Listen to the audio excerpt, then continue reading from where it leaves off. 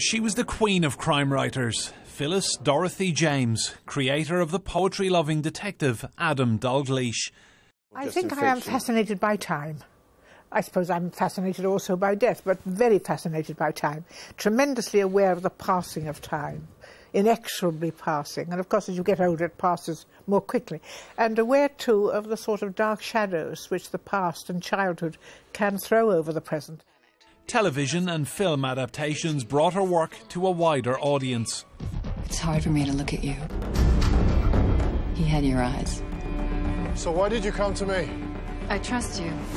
I think she was curious. I think she was fascinated with why people did what they did. But also as a fan of detective fiction and somebody who'd absorbed all the great works of detective fiction, she could craft a fantastic puzzle if she wanted to. In later years, she became less interested in the puzzle, you know, in the simple pleasures of solving the mystery. But that was always there. She always honoured that tradition and always put great puzzles in there. But she started being much more than that, you know.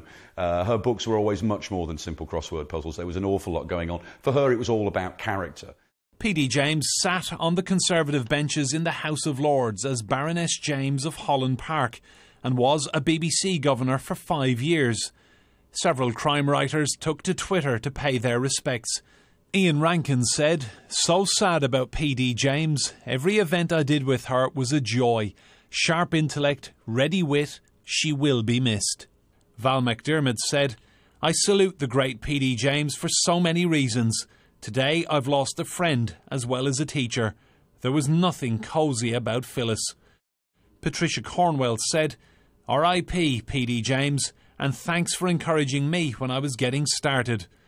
Unconventional and with a great eye for detail, she leaves behind a rich literary legacy that ensures her name will live on as one of the finest crime writers ever. Enda Brady, Sky News.